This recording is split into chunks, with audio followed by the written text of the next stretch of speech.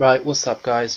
I just want to start off the video with two things. One, thank you for all the additional subscribers I have obtained over the last few weeks. Very much appreciated, and thank you. Second of all, I also did a video the other day on making $40 million with the event week this week. I've deleted that video because it wasn't exactly 100% accurate and I didn't want it to become a clickbait, so I got rid of it. If you did watch it, completely ignore it because I didn't do the maths properly. I didn't really test it out first, so I'm going to leave all the mathematical videos to the people who actually do the research on them. But without further ado, get into the actual video.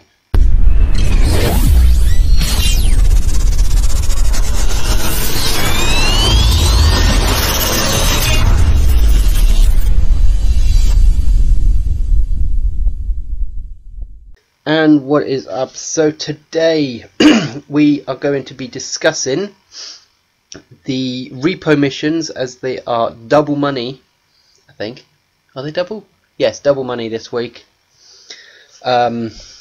Getting between about 27,000 and 50,000 depending on how long it takes you to do them. It is one of them kind of things. The longer you take, the more money you get, but I think the highest I've ever got is 50,000, so I think it stops at that point.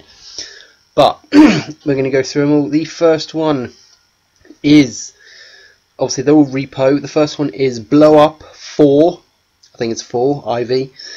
Basically just consists of going to a warehouse, blowing up cars, getting out of the warehouse and going. That is basically it. But the warehouse, you can only start this mission once every single person is at the warehouse. So if you've got someone who's AFK, you're going to have to either kill them or just wait, because it will not let you proceed into the warehouse with the vehicles until they're all there. So, but it's very simple, one of the easiest. You go in, blow up cars, come out, kill a few people, leave the area. That's it. $27,000 to $30,000. Piss easy. Burn rate is getting some fire trucks that are placed around the map. 2 locations. Going to the docks, extinguishing fires that are ablazing in cars. You got to put them all out whilst people are shooting at you and throwing Molotovs at you and relighting the cars. This one's a little bit difficult because obviously if you're in the fire truck on your own, you can't shoot them and everything, and you have got to do it in time, otherwise you fail the mission. Also, there's 2 sets, there's 2 groups of cars. You got to do them all. Also, there's apparently a contact which you have to keep alive. There's no one on the radar say protect this person, but for some reason I did it the other day and this person died. I didn't even know he was there and we failed the mission. So GTA today, this one is a bit of a pain because it involves getting 4 cars that are placed around the map, taking them to the docks once again, but there is another 4 cars that you need to get. Now, every single time I have done this, people have just sat at the docks waiting for the last car to turn up.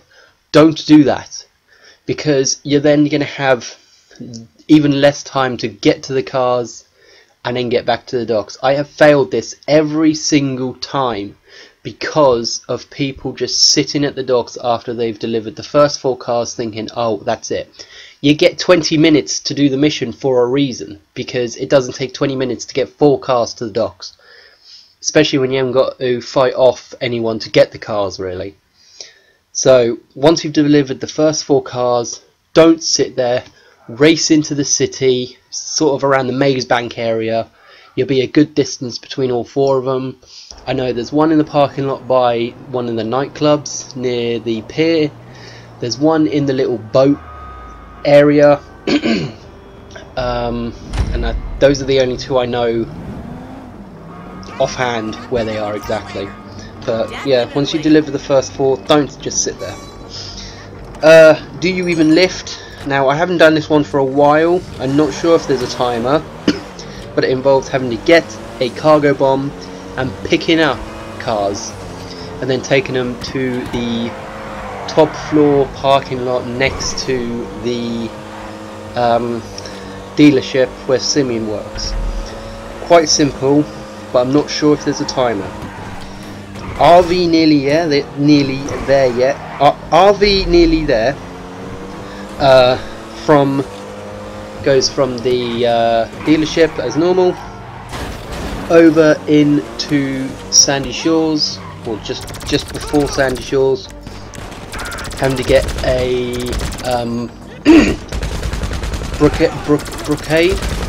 I'm not sure how you pronounce it, but you got to move a load of RVs. So you got to get them out of the way first, and then get to the brocade, drive it back to the what's it called, the dealership, whilst people are shooting at you.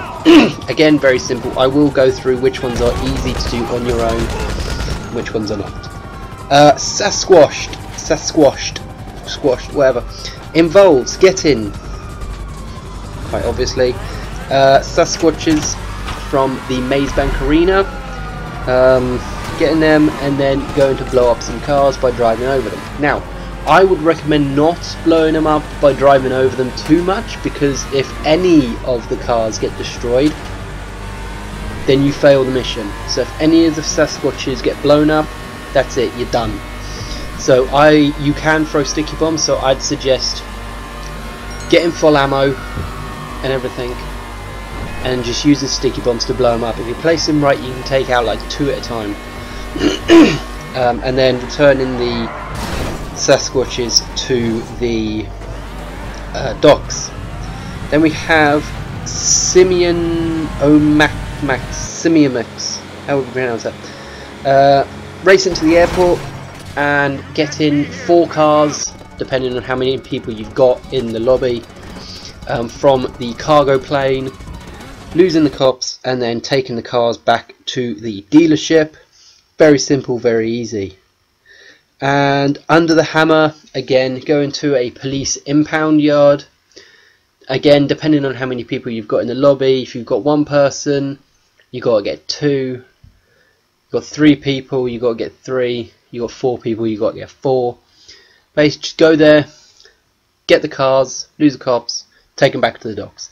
Very simple. Now, the ones that are pretty easy to do on your own are the blow up one, because it literally just consists of going to a warehouse, blowing up cars, leaving. That's it.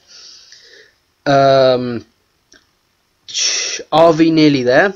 Again, very easy, because the brigade is actually pretty fast considering what it is.